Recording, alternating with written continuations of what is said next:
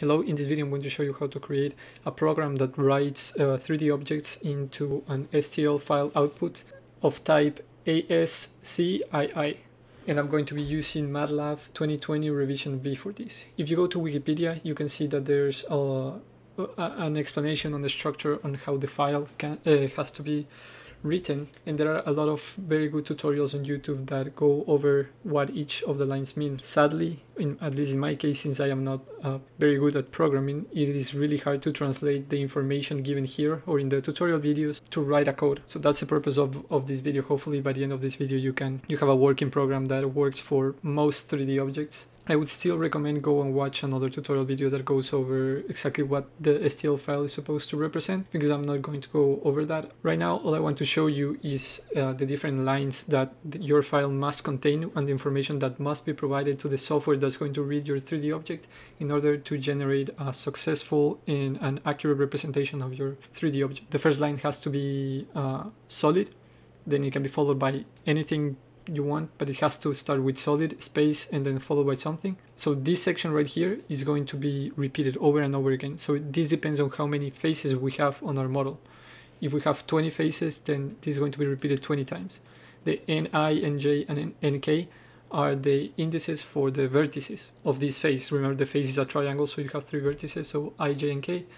Then outer loop must be included, the word vertex, and then the coordinates x, y, and z for each of the 3 vertices. So you have 3 vertices, you have 3 vertices here, and each one has 3 points, x, y, and z. Then you add end loop and facet, and then you repeat again for the next one. When you are done with listing all the faces, you just type end solid and you can write the name again. Again, this part is optional. All you have to do is ensure that end solid is written at the end and solid is written at the beginning.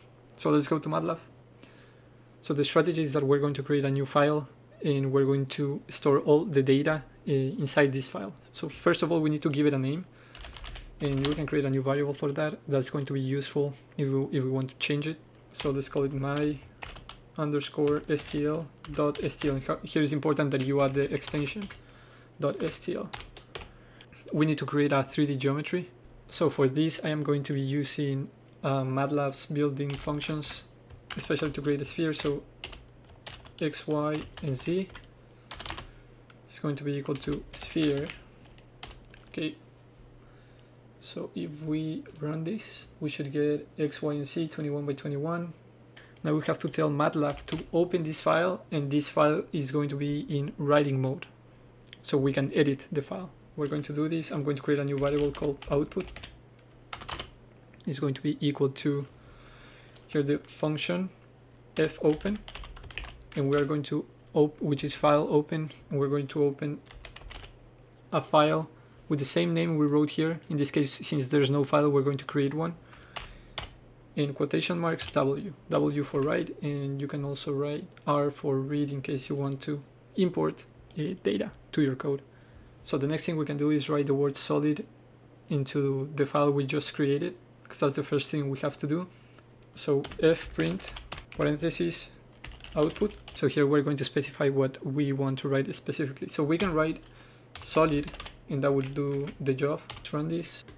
So here, if you open your file with the notepad, you can see that the word solid is there. But I also want this name to be added next to solid, brackets around this. We're going to add a space here, and then in the variable name, Matlab is going to print solid space and followed by the name, whatever we gave it. So running this, you can see that it says now solid my_stl.stl. Perfect.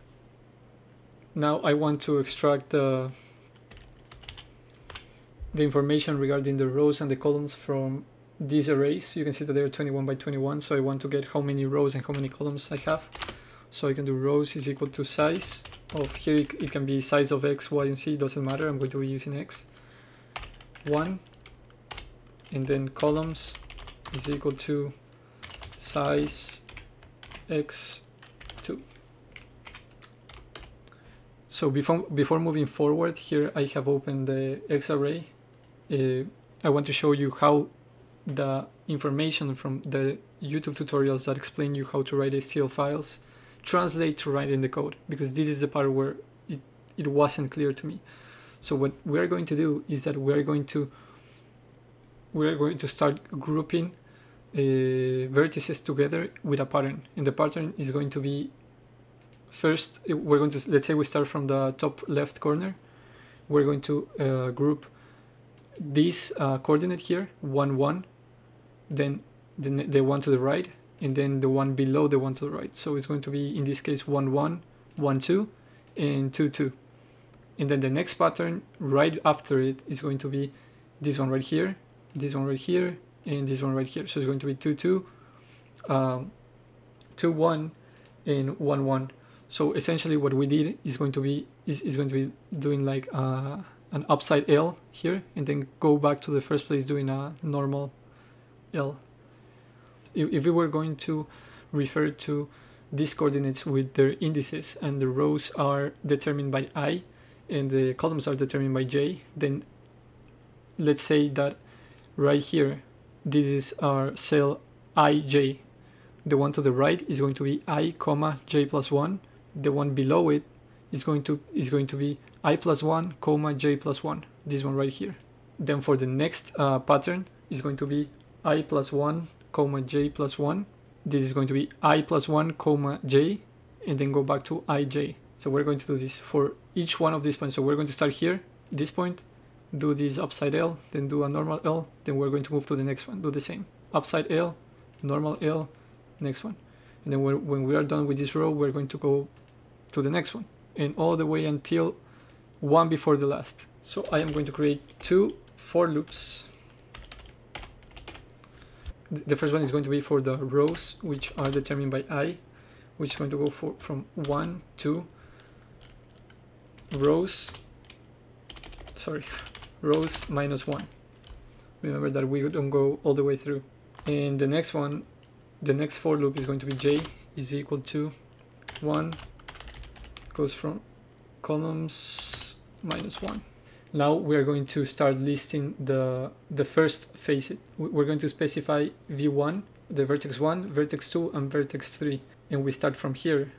Vertex 1 would be this one, vertex 2 would be this one, and vertex 3 would be that one.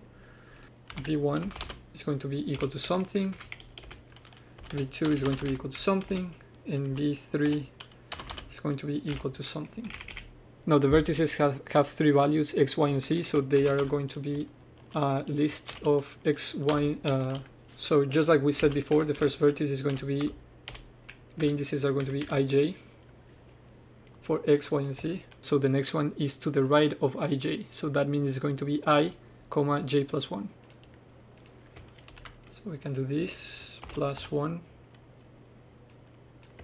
And vertex 3 is going to be below vertex 2, so that is going to be I plus 1, j plus 1.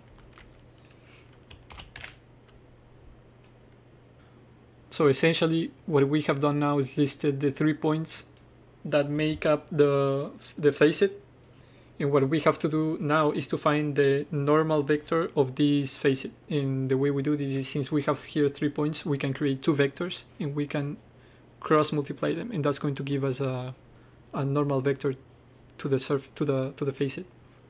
And I'm going to call vector 1.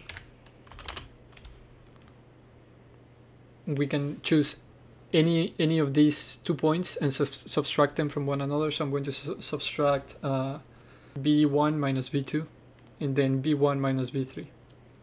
So something like this. So vector 1 is going to be the vertex 1 minus vertex 2, and vector 2 is going to be vertex 1 minus vector 3. So then we can create another variable which is going to contain the normal for these two. We're going to cross multiply the 2 vectors. So vector 1, vector 2. I don't know if it is necessary, but I like to have the unit vector of this. So that means that whatever the results we get from here divided by the magnitude of that vector is going to give us a unit vector. I don't know if it's necessary to have that on the STL file, but I like to do that. So the magnitude is calculated by taking the square root of this vector squared. So we can call it magnitude is equal to square root of the first term in the normal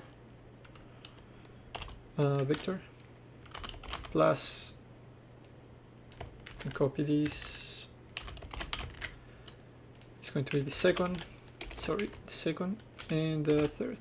And finally we can get the unit normal vector, which is going to be equal to norm over mag. Okay, so right now we have all the information we need to write one loop of into the file. So we have all the 3 vertices of one facet, and we have the normal vector of that facet. But before exiting this loop and printing and moving on to the next facet, remember that we have 2 patterns here, and it is done the exact same way. So I'm just going to copy the whole thing here.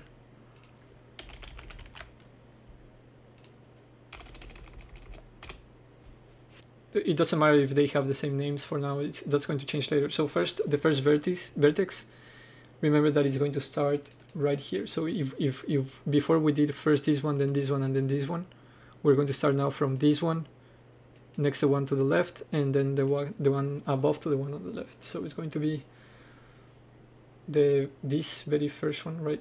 The very last one, sorry. Now the one to the left of that is going to be I plus 1 comma j. So like this. And then the next one is going to be the initial point, right? So that's going to be I comma j. So I'm just going to copy paste this so we don't lose time. It's essentially using the fprint function. So the way it works is that you type fprint, open parentheses, type the name of the file ID. In this case, we gave it the name output, is the function where you open the file. So that's your file ID, comma, and then here's your, not necessarily your input, but the format of what you want to enter there. So in this case, we need to write the text facet normal, and then these are just specifications on how I want the numbers to be printed on the file. So I have 3 specifications because the unit normal has 3 values, so it's 1 for each of the 3 values for the x, y, and z. And here I'm specifying that it's going to be a float number in the exponential form with 7 decimals. So you can specify that, and this \n is just specifying new line. So we already have facet normal, the 3 variables for the 3 values for the facet normal, the coordinates. Now we need to print outer loop and the 3 vertices with their respective x, y, and z values. So here we print outer loop, again adding new line at the end. Then we print the vertex, here v1, v2, and v3. Remember v1, v2, and v3 also have 3 values, so you need to specify 3 formats here. Then we add the word end loop and then end facet. And with that, we have 1 facet. Now we need to do the same for the other pattern, and you can just copy and paste this.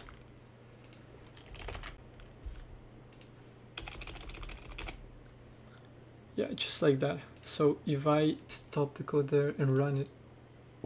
Okay, sorry, here I forgot to change the name of the unit. So let's run it. Let's see if everything's fine. Everything looks fine. Now opening the STL file with the notepad, you can see that everything's here. So we have the start the word solid, followed by, oh, there should be the facet here. Oh, I see that the facet, okay, so the facet was printed right next to the name. And that is why we didn't add a new line here. So what we need to do is this \n.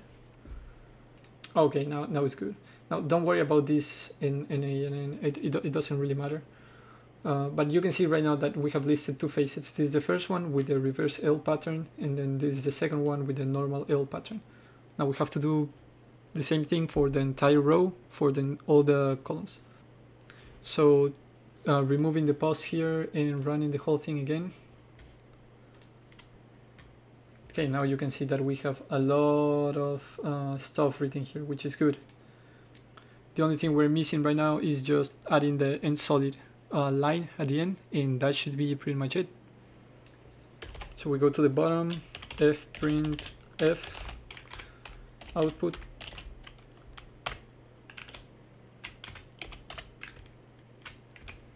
and solid and \n.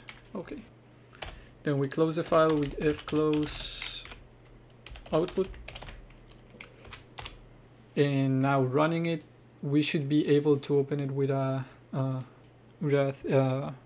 STL reader. In this case, I'm using a 3D Builder which came with Windows. So if you just open this, there you can see there is the sphere. Now we can try this with a cylinder as well. Let's see, cylinder.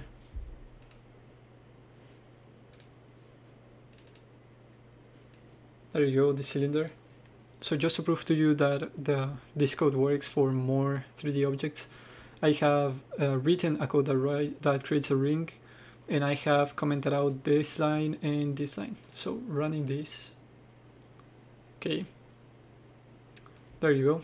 There you can see there's the ring. Now here's for a more complex geometry, which is a spherically blunted conic ogive, which is another tutorial that I plan on doing. Now let's see, running this, it's going to take a while because it has to write a lot of stuff. Here you can see there's the ogive, it has the conical part, and the tip is a sphere. Yeah, it looks fine, the code is working.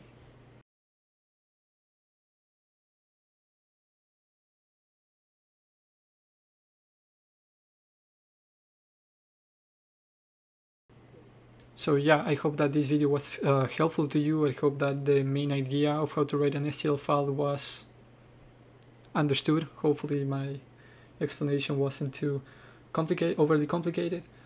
And if you have any questions, just leave them in the comments of this video. I'm going to try to answer them as best as I can. And I'm working on generating not only STL files in binary mode, but also PLY and OBJ type objects. So yeah, if you're interested, I have a playlist of 3D objects generation, and I thought that this video was long overdue.